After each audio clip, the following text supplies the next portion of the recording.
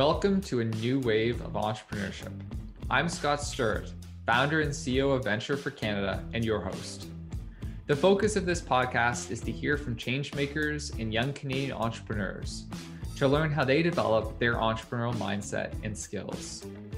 In season 1, we'll be chatting with young Canadians about their entrepreneurial journey as Venture for Canada fellow alumni.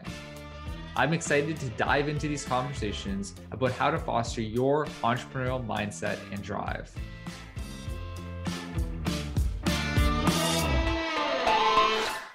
We are super excited to have Josh MacIntyre, who is the Director of Revenue Operations at Grammarly, which provides a tool used today by over 30 million people to strengthen their writing and to help people say what they really mean. Previously, he was the lead of special projects at Presley, a Toronto-based startup that was acquired by Vision Critical, and he is a 2015 Venture for Canada Fellow. He is also a member of the board of directors at Venture for Canada. We're super excited to have Josh on a new wave of entrepreneurship. Josh, how are you doing today? I'm doing great, Scott. Thanks for having me. I'm excited. We're really excited to have you on. So first kind of question for you, Josh, is can you tell our listeners a little bit about yourself? Yeah, sure thing. So I think you covered the high level when it comes to what I do for work. I'm originally from Nova Scotia out east, same as yourself, from Halifax, Nova Scotia. Lived there from about age 7 all the way up until college, and then went to undergrad at St. FX University, and then eventually went back to business school at St. Mary's University and did my MBA there. So I lived in Toronto for a while, working at Presley and also Canadian Tire corporate before that, and then made the move down to San Francisco in 2017 to work at Grammarly. I lived there for about 2.5 years, and more recently moved up to Vancouver, where I am now today, where I opened up the new office that we have here, along with 2 of our co-founders, and I've been here for about a year. So I've been at Grammarly 3.5 years, give or take a month or so. One of the things that I found kind of interesting is that you're a very successful former varsity athlete, and you played at soccer at a very competitive level. And one of the things that I observed with Venture for Canada is that there's actually a lot of former very high level athletes that have participated in Venture for Canada. It seems also a lot of successful entrepreneurs come from these very competitive athletic backgrounds.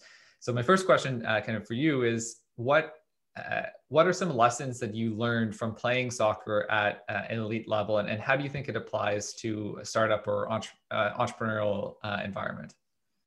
Yeah, it's a good question, and I'm trying to think of an analogy or an answer that doesn't sound too cliche or like a sports cliche, but just so much, right? Like the obvious stuff that you think about is teamwork, and like buying into a vision or buying into a team goal, which obviously translates to kind of any team-based or collaborative environment that you're in.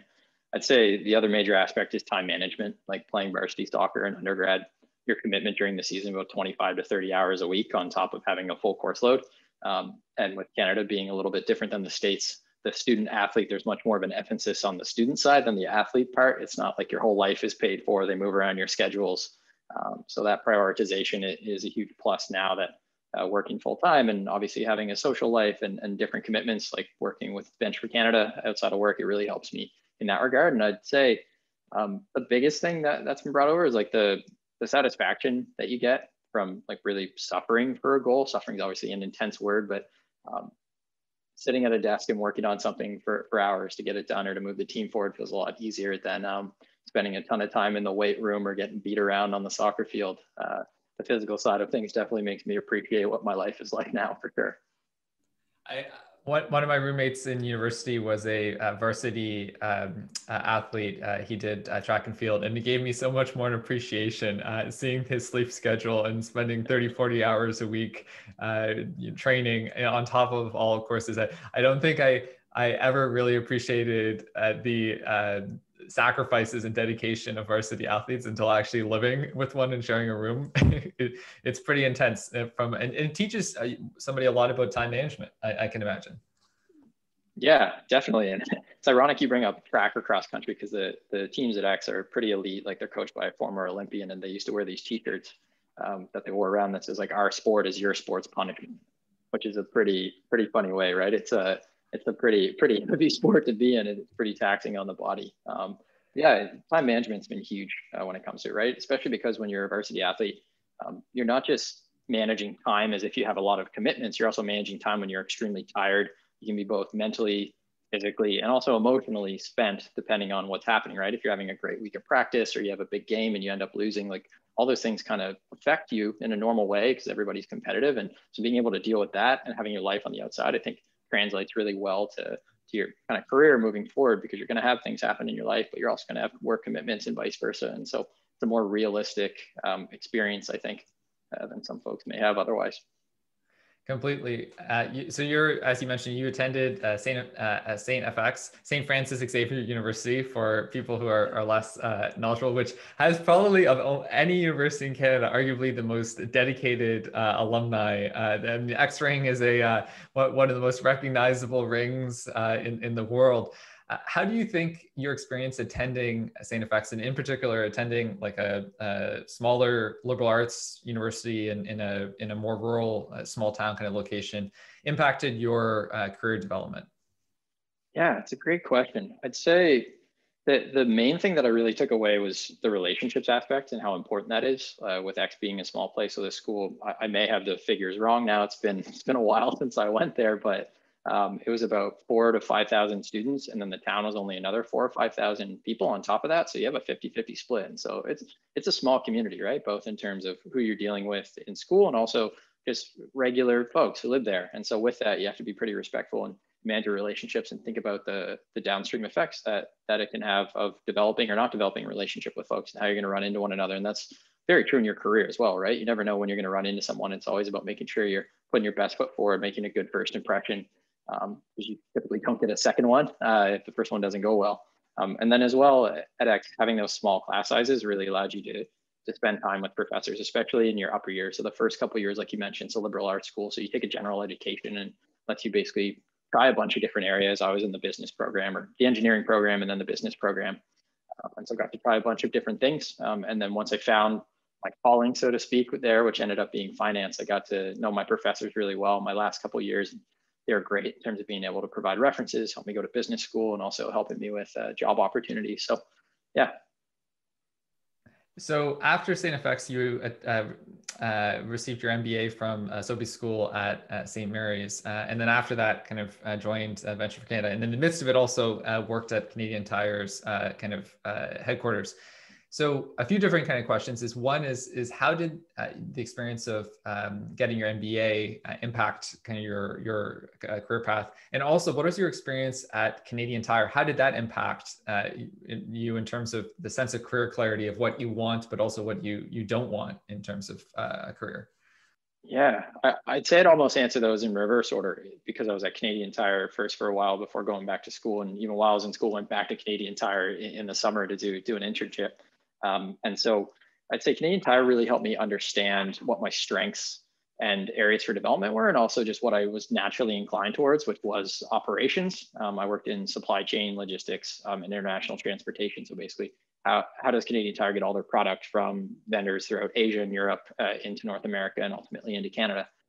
Focused mainly on ocean freight. So it's very much a logistical and analytical type role. And so that helped me really quickly understand which aspects of that I liked and didn't like. And then also, as that tied into the marketing and merchandising side of things, which aspects of that side of the business I necessarily liked or didn't like. And with that, helped me then identify what I really wanted to get out of business school when I decided to go back, which for me was one, a more generalized like management stream, and also to go deeper on kind of the organizational behavior side of things to understand how to work with people. Because I identified pretty early on that I eventually wanted to be in some type of leadership role. I wanted to manage teams. And understandably, in your undergrad, they don't teach you a lot about that because you're just trying to get to that first job. They're teaching you how to have applicable skills in the workplace, as opposed to jumping the queue 4 or 5 roles and getting to some type of management or leadership position. So that's what I focused on when I went to SMU, which has been massively beneficial. Like those type of leadership courses, organizational behavior, and just general management across a broad variety of areas has been huge.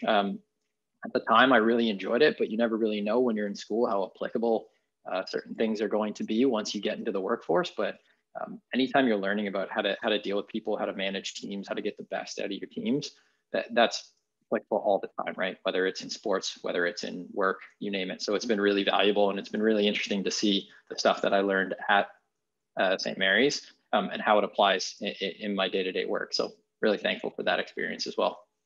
What's some of your key points and recommendations that you have for managers on how to lead and motivate their teams so that they can be as high performing as possible?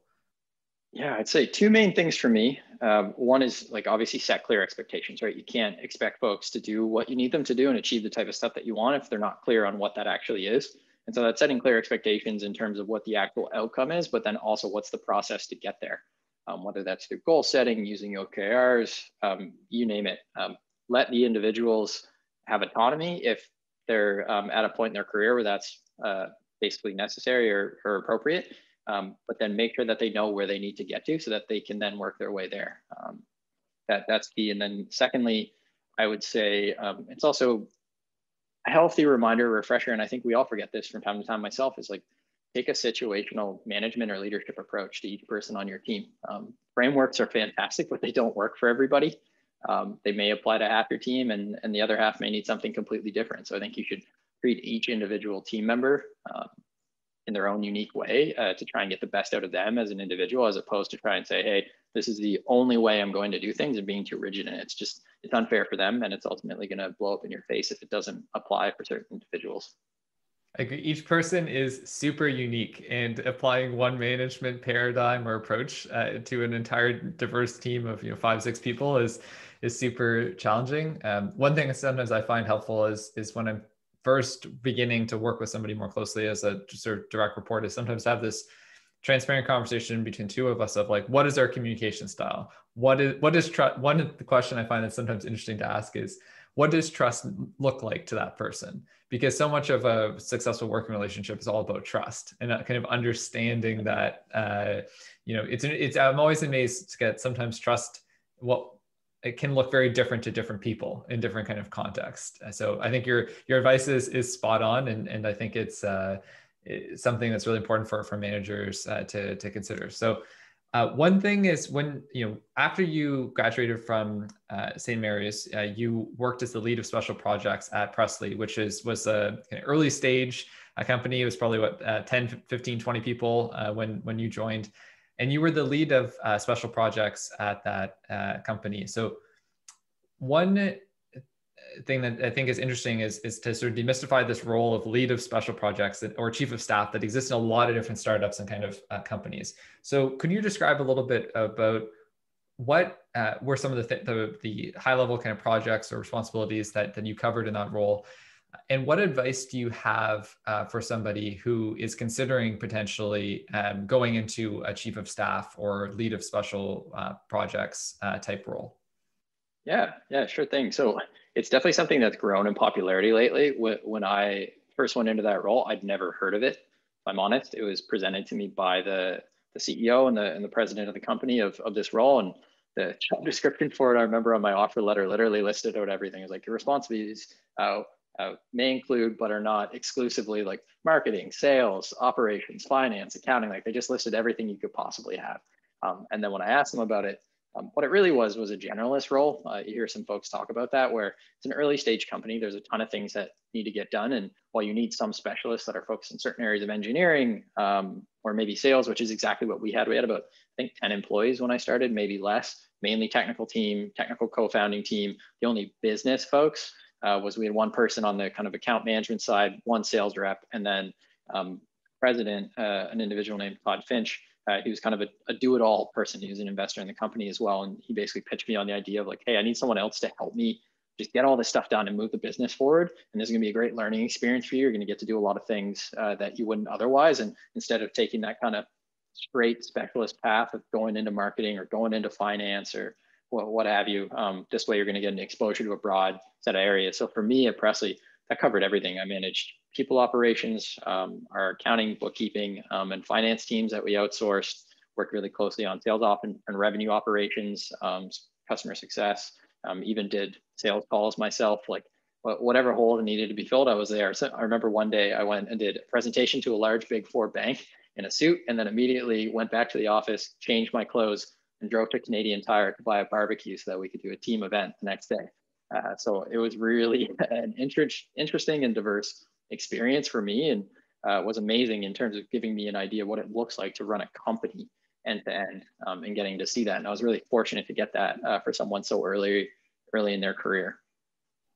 I agree. I think that those kind of roles, especially at the beginning of one's career, are some of the most strategic ones to pursue because on so many levels. One is it I think can really enhance someone's sense of career clarity because you get to sort of try it all. You try all these different kinds of experiences and you see kind of what you like, what you don't like. And it also helps you develop a really broad skill set and these kind of generalist skills, which are highly transferable across industries, across companies. So super interesting to kind of learn more. And that anecdote about Canadian Tire and that meeting with a big bank is. Well, it's ironic. When I worked at Canadian Tire, the stat that was circulated around the company was that there's a Canadian Tire within a 15-minute drive of like 90% of Canadians, and that something like 95 or 99% of Canadians can identify the Canadian Tire logo without any writing on it, like the red triangle with the green maple leaf on the top. So it's definitely an institution in Canada. So pretty funny how it comes full circle. I can never fully get away from it. It's completely an institution. Even for non-Canadians who might be listening, Canadian Tire money growing up as a kid in the 90s was a big deal. Basically, it was the equivalent of like Canadian Tire gift certificates, but they actually printed like their own money and it was ubiquitous. I'm not sure, is Canadian Tire money still a thing or did they discontinue? It is, but they've moved it to a loyalty program. So it's all through an online account now. You can get a card, like a credit card. They have an entire financial services aspect of the business now, where you can get savings accounts, credit cards, financing for certain stuff. So yeah, it's a little more futuristic than when you and I were growing up. And yeah, it was quite literally money. I can only imagine the amount of paper that was printed and potentially wasted on that. I know I still have a giant can of it at my parents' place from when I was a kid. And if I remember correctly, the denominations were like completely off. Like it was like sometimes it was like $1,000 to Canadian Tire money equal like $10 of like real money or something. Yeah, the conversion rate I could never figure out. And to this day, I work there and I still don't know how it worked. I'm sure it's more straightforward now being online. Yeah, it was. They definitely preempted the rise of the gift card because I believe in the 90s gift cards. I think they became a thing in the 2000s, if I remember correctly. I'm not sure. Yeah, I think so. That sounds about right. So one kind of and I know Todd Finch, who you referenced, has played an important role in your career and has been kind of like a mentor to you in many ways. What advice would you give to a recent grad or early kind of career professional in terms of the importance of mentorship, but also how to seek out and find and develop mentorship style relationships? Yeah, I'd say it's hugely important, but really hard to figure out early on in your career. You hear about it, people always talk about like, hey, you can find a mentor. Mentors are important. It's like, well, where do I start? It's not like something that you can just go up to someone that you don't know and say, hey, I want you to be my mentor. Like some folks do that and it works, but I believe mentorship is a two-way street in that you need to be really interested in having them as a mentor, and they also need to be interested in mentoring you. Someone may agree to be your mentor, but if they're not willing to commit and really put the time and effort in and invest in you, then it's not going to give you what it could. You're leaving a lot of potential on the table. And so I was really fortunate. You mentioned Todd, who, when we talked about the opportunity at Presley, took an interest in me, gave me an opportunity that frankly, like he didn't have to. And then once we were there, I was kind of his guy because he was taking a chance on me. And so he wanted me to do well. And he's someone that supported me and gave me access to opportunities and gave me advice. And I'd say the biggest benefit of mentorship for me is getting like honest feedback on what you're doing. When you're in, let's say, like a manager team member relationship, there's always a level of kind of formality that you need to keep in terms of how someone's doing, because you don't want to blow someone's confidence or overinflate their ego. Whereas with a mentor, they're usually an objective kind of third party to a lot of situations. Obviously, Todd's a little bit different, but we were a small enough company that it just gives you that feedback that you don't get otherwise, and kind of gives you a sanity check on things that you're thinking through. And I think it's huge. Now, when it comes to developing a mentor, I'd say first you need to understand what you're looking to get mentored in, because a lot of folks just see someone that they think is impressive and they're like, I want you to be my mentor. And going back to what we talked about earlier about setting clear expectations, is like, well, they don't know what you want to be mentored in. If you don't know what it's in, then how are you ever going to get out of it what you want, right? It's just not clear. And so is it you want career advice? Is it you want specific skill set advice? You name it. But identifying that and then identifying folks that you think could help is step one. And then from there, it's really about trying to form an honest relationship. So making sure that you're asking for feedback and constantly trying to foster that relationship, and also giving back as well. It's not fair to just think that you're going to go to someone every time you have problems and they're just basically going to be your therapist and work through it. You need to be able to provide them value. And I think that's where a lot of folks get lost, is that they ask someone to mentor them or they want someone to mentor them, but they don't think about what they can give to that person to help with the relationship. And so that's really key. So whether that's volunteering your time, helping them with something, you name it, buying them coffee, that type of stuff, it's important. I agree. The reciprocity, to the point about trust, in a lot of the research on how trusting relationships are formed, that it's in essence based on reciprocity. If one person does a nice thing for another person, then another person reciprocates. And if there's not that reciprocity in any kind of relationship, as Stephen Covey talks about, the trust bank slowly starts to get depleted pretty quickly. So after you were at Presley, you joined the team at Grammarly in a sort of similar role where you were overseeing a diverse range of different projects. And since you've joined Grammarly, the company has grown significantly. But even probably when you joined at that point, it was a much larger company than Presley. How did your experience of working in a really early stage or quite early stage kind of company like Presley that had 10, 20, 30 people, and then going to a Grammarly that is larger, how did that experience from and lessons learned from working in that smaller kind of environment help you in a larger organization? Yeah, I'd say comfortability with ambiguity and lack of structure is the biggest thing that I brought over. So when I joined Presley, we were about 8 to 10 folks. I was there for just under 3 years. We grew it at its height to around 40, 45 folks. And then ultimately were acquired by Vision Critical. And then when I moved to Grammarly, it was twice the size. So we were about 80, 90 folks when I joined. And now we're 450 plus. We're over that now. And so it's been a steady trajectory upwards in terms of the headcount that I've been in. And so with any early stage company, there's not a lot of structure, right? You have structure in terms of what you want to achieve as a company and like what your goals are, but how you get there is not always clear.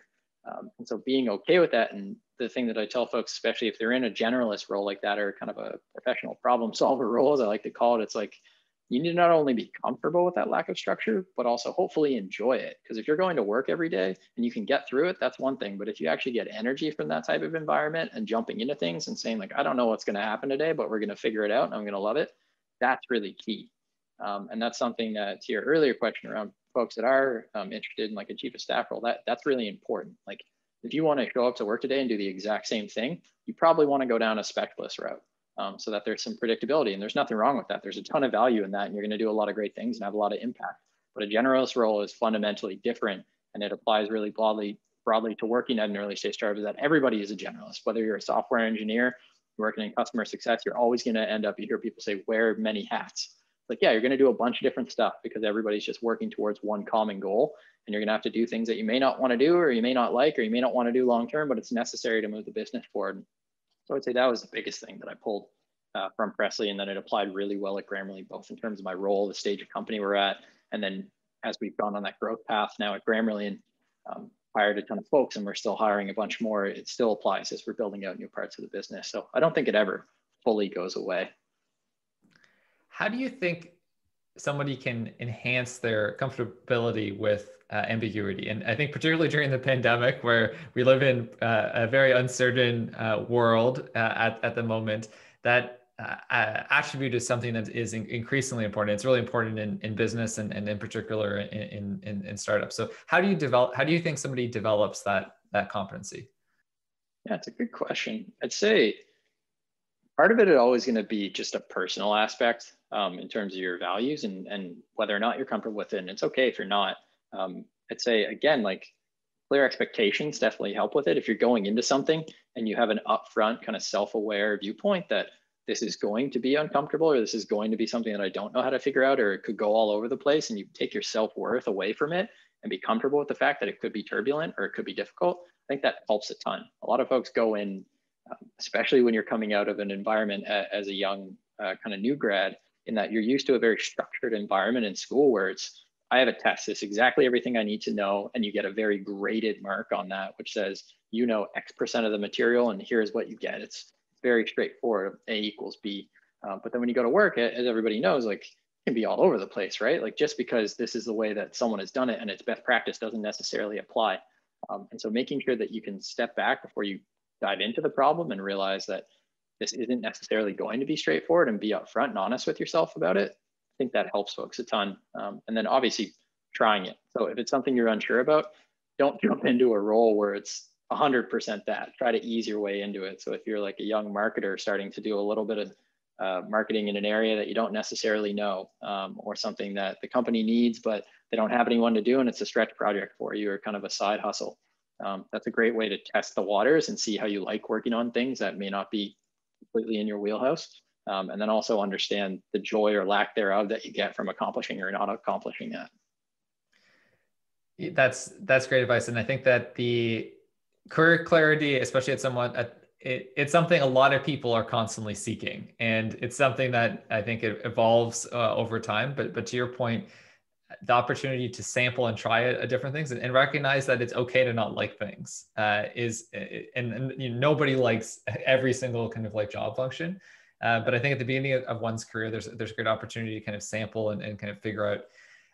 So now you're the head of revenue operations at Grammarly. So in a kind of a sales function, of which you mentioned kind of earlier in your career, you had kind of touched on sales and had done calls and worked a little bit in sales capacity. And I can imagine you do a lot of hiring and involved in hiring in your current capacity. What are some of the attributes that you most look for when you're hiring potential salespeople or people in a revenue generating function to join your team? Yeah, I'd say for sales, well, for everybody, for instance, at Grammarly, you'll see on our website, we have our values that we look for in everybody that we hire. So the acronym spells out EAGER, but it's basically ethical, adaptable, gritty, empathetic, and remarkable. And those are the main traits that we feel as a company set anyone up for success, and will make them a great fit at Grammarly. So that's something we look for everybody. Now, depending on the role that you're hiring in and also the stage of which that role is entering in the company, there are some things that I would say I look for to spike more than others. So if you're like hiring someone in a massive company as a software engineer in a very structured environment, like, yeah, you need to make sure that they're very comfortable in that environment and that they like those set expectations. But then for us in particular, right now, hiring with our Grammarly business team, which is our teams-based product that's relatively new, there's a lot of change. It's like really hyper growth and more of a startup within a larger company. And so with that, on the adaptability side of what we talked about earlier, that's really important. Adaptability and also grit around being a self-starter, and that not everything is going to be laid out for you. So one example that I like to give, especially with sales reps, is like if you're an early stage company and you want to hire a really seasoned AE from, let's say, Salesforce or Oracle that's been in the game for 25 years, always in that massive kind of big box environment, they may not be your best hire, right? They're used to having a ton of support when it comes to resources, content, enablement, brand recognition. It's much more straightforward of they're taking something that is known and commoditized and making it work for a particular customer, as opposed to convincing someone why your product as an early stage company would work for them, or why they should actually remove something like a Salesforce or an Oracle and take on a piece of software that you're using. That's a fundamentally different sale, right? They just don't translate. So I think a lot of folks can sometimes get caught up in where someone's gone to school or where they worked in terms of the brand recognition, when in actual fact, you should think about like the values, talents, skills, and knowledge that you're looking for in a particular role. Like, again, and I feel like a broken record, but like setting clear expectations, that's the exact same internally when you're hiring. You can't hire someone unless you know exactly what the ideal person looks like in terms of those traits that I mentioned. And so taking the time and effort and putting that investment in upfront to document what that is makes it a lot simpler when you actually start the interview process. Say, hey, this person spikes on X, Y, and Z that we mentioned. They may be missing this. We're okay with that. We can still bring them in. That's a coachable area. Or vice versa. They're just not a fit at all. But having that clear alignment across the team and kind of a clear profile for any role, whether it's sales, revenue operations, marketing, software engineering, you name it, it's key. Something we focus on every time we open a role. We have a full workbook that you have to put together. I know in the past we've talked a little bit about the top grading interview kind of technique. Can you describe that a little bit to our listeners, and what are some of the positives of that approach when assessing candidates for a role? Yeah. So it's basically about understanding a holistic picture of that individual in terms of their previous behaviors and understanding whether or not that best fits into our environment so that we can set them up for success, right? So when you're assessing someone, again, it's really easy to strictly hire on potential, which is great, but you also obviously need to balance that out as well with previous behaviors. So what does that look like? So understanding what they've done in the past, their relationship with their manager, how they've enjoyed or not enjoyed certain aspects of their role, and then tying that back to the profile that I mentioned. That's really important. So that's something that we take the time to do, as opposed to what a lot of folks can do from time to time, which is focused on basically what is their role fit? Like, do they have the skills necessary to do the job? There's tons of people in the world that do, but if they don't fit in the environment and the culture that you as a company are trying to foster and hopefully are ultimately like raising that and adding to it, then they may not be your best hire. And misfiring on hiring is like the most expensive thing you can do as a business, because it takes forever for you to find out whether or not, and by forever I mean months or years, and the amount of time, money, and effort that you basically put into starting the hiring process, hiring someone, onboarding them, up-leveling them, coaching them, managing them. You can never get that back. It's not like you can just change a portion of your product and maybe make up that revenue on the long term. Like it's really, really impactful and really expensive. It's interesting. Over the years, I've probably seen hundreds of different entrepreneurs speak to Venture for Canada fellows, and a common question is they're asking entrepreneurs what their biggest mistake is, and probably half the time their biggest mistake that they'll say is something hiring related. Hiring, the wrong, and likewise, they'll often say some of the, particularly if they're successful, some of the greatest victories they've ever had are the people that they did hire. Yep. It's probably one of the hardest things I think to do in leadership is finding the right people. And I love the kind of top grading technique. I resonated a lot with what you're talking about, where people will sometimes get obsessed with the brands of where somebody like worked at. So to your point, if somebody, they worked at Facebook, or they worked at McKinsey, or they worked at these different places, and those things are just so superficial, including where somebody went to school. What matters more is what they've done, what's their character, and what's their potential to add value within the context of the environment that they'd be working in, not necessarily like where they went to school. So I think that it's great advice.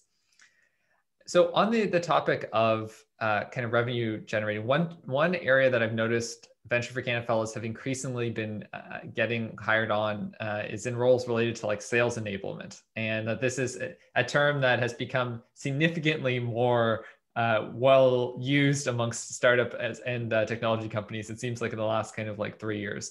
So can you describe to our listeners what exactly is sales enablement?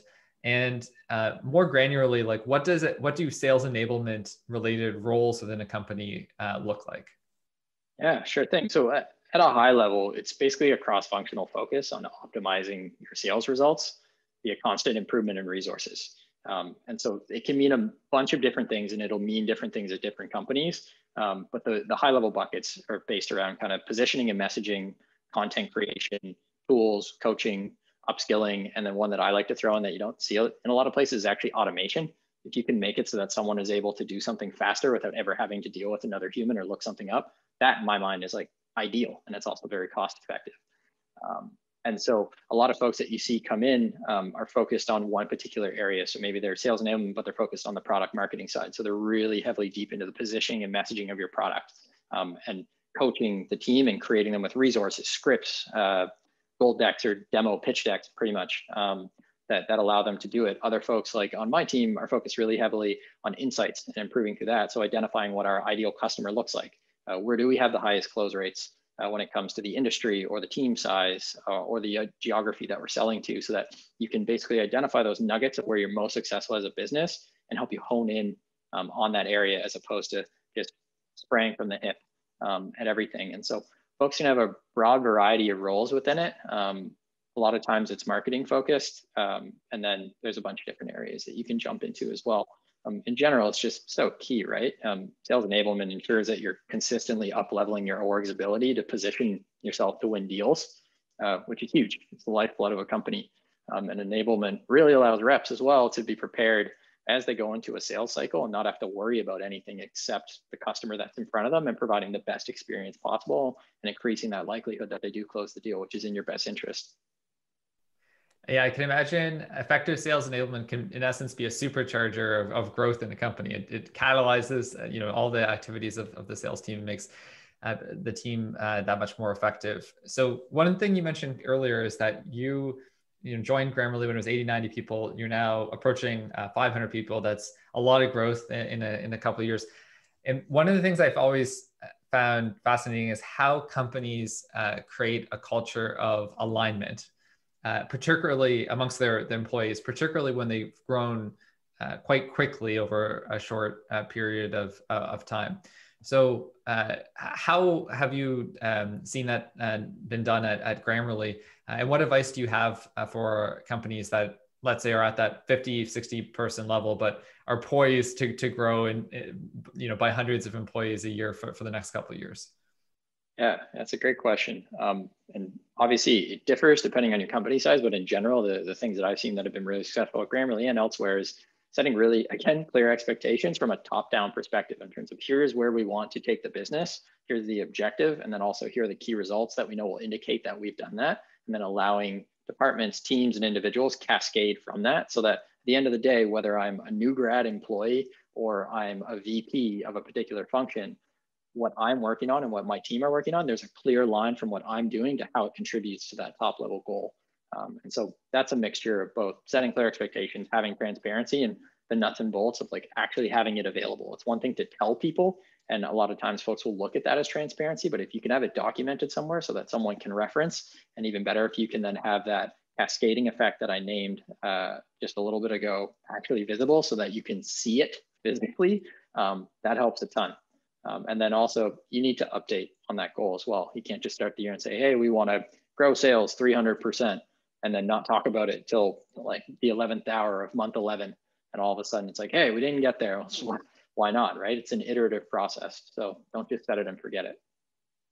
Yeah, it's a great point. And I think particularly in very entrepreneurial, highly uncertain environments, the goals shift a lot. And that, it's, you can have a goal and then 3 months later you can drop things, or you can change whole strategies. So it's not to be too necessarily beholden to specific goals, although goals are important. And to your point about clarity, it's really important, I think, have them as an organization, but to be kind of adaptable along the journey. So my kind of second last question for you, Josh, is if you could go back in time and give advice to your 22-year-old self, what would you say and why? It's a deep question, Scott. I would have to say, probably go back to my 22-year-old self, think about the mindset I was in, tell myself to slow down, listen more, and be more thoughtful about my future. I know, at least speaking from my perspective, I was so eager to get going. You've kind of built up your whole life to getting to a certain point, and then all of a sudden you're a full-blown adult and you don't actually know what that means. But you're just so eager to get it started that you don't necessarily take stock of what you want to do or why you want to do it. You know that you want to get out there and start doing things, and there's lots of folks around you that are getting jobs or going to grad school or going traveling, and you're just like, I just need to be doing something. But at the end of the day, like there's no rush. You have your whole life ahead of you, and also what you do at that age isn't necessarily going to dictate what you're doing for the rest of your life. Like if you'd seen me at 22, I was a finance grad. Thought I'd be working on Bay Street or Wall Street. I had that whole kind of mindset going. And then once I got into it, realized that wasn't really what I wanted to do. And now look at me, I'm working in tech on the West Coast. So like I never would have thought that's possible. But being more open to opportunities and thinking about what I want to do as opposed to what's the title or the role of the company I want to be in. I think that would have saved me a lot of anxiety at that age and helped me focus better on what opportunities to pursue. That being said, it worked out. I'm happy with what I'm doing. And that's the other thing to keep in mind for everybody of, think more about your future, but like, it's going to work out. Be a good person, work hard, and everything will be fine. As the guest in the inaugural episode of Venture Canada podcast said, Kiki Athanas, embrace the journey and not the outcome. And I think that that is a good advice relevant to what you're saying as well. On the note of advice for our listeners, what are 2 or 3 books that you recommend people check out and why? Okay. I'd have to say, if I broke it down in a couple different areas, like the most recent book that I read that I'd recommend, just because it's top of mind, is A Promised Land by Barack Obama. I feel like everybody's heard of it with the book tours and the notoriety that he has, but it's just a fascinating look into his political journey, and I really enjoyed. Also getting a view into like his leadership style, like life advice. It has a really good mix of applicable things for your personal life and your professional life, and just really fascinating. It's really long. First volume of the book's almost 800 pages, and there's another one coming out that's a similar size. So it's a commitment to sit down and get through it, but I really liked it.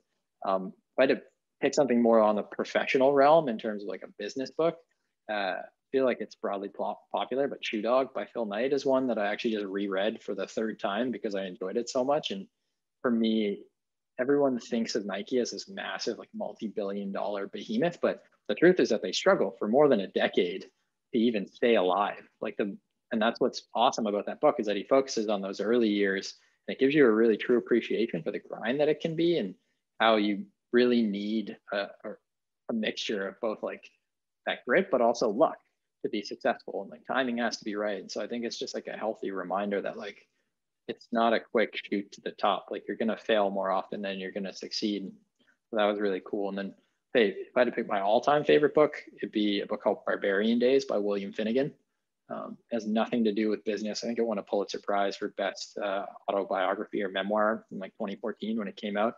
It's a fantastic read about his very interesting life. He's a writer for the New Yorker, and he used to do war reporting and worked in Australia and Africa and the Middle East, and is really into surfing. So it's just like a very fascinating human being that walks you through his life, and I really connected with it when I read it back when it came out.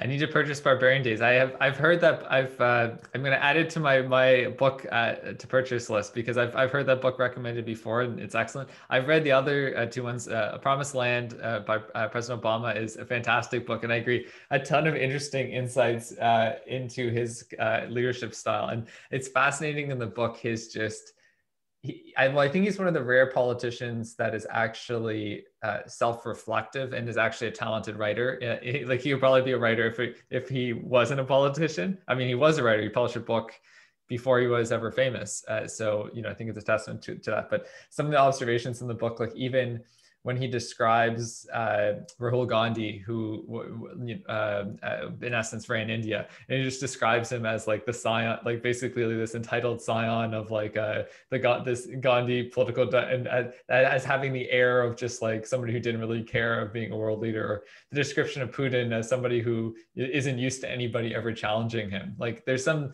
little turns of phrase that I think is pretty remarkable, and it's an amazing book. And I also second Shoe Dog. It's a really, really, really fantastic read. And to your point about grit, like it's amazing how many times Nike almost went bankrupt. Like the somewhat Byzantine descriptions of the Japanese trading houses and the role of financing and trade financing, and how they almost got destroyed multiple times. Those are the first 2 books which I have read. They're definitely fantastic recommendations. I highly enjoyed them as well. Yeah, they're great.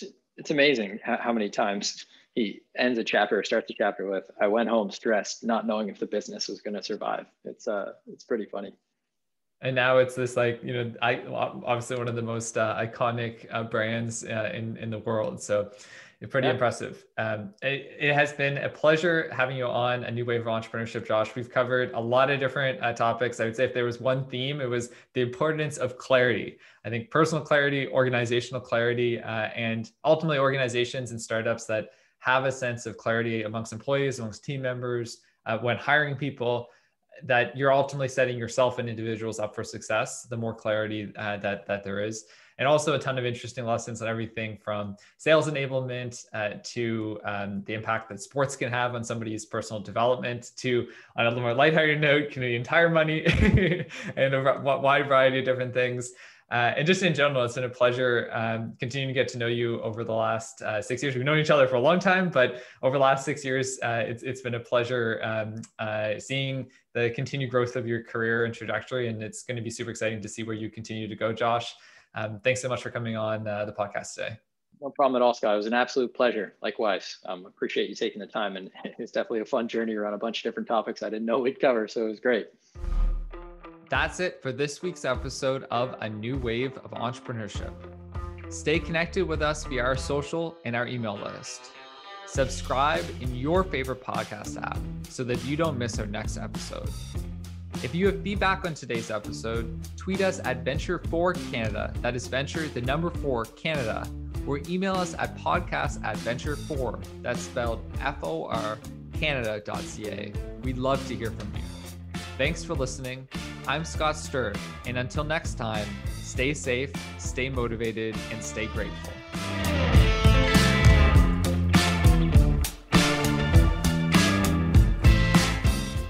A New Wave of Entrepreneurship is produced by Juanita Lee Garcia and Latifa Farah. Editing and mixing also done by Latifa Farah. Erica Ormiston is our editorial assistant. Mark Wallach and Premium Beat own the copyright and publishing rights related to the song used in this podcast. The comments and opinions, recommendations, or suggestions expressed on the podcast by the guests are not liable to Venture for Canada and belong solely to each individual. Any information provided stated by our guests and our host is independent of Venture for Canada. A New Wave of Entrepreneurship is a Venture for Canada brand, and all content is owned by Venture for Canada. If you'd like to use our content, please reach out to us at podcast@venture4, that's spelled FOR, Canada.ca.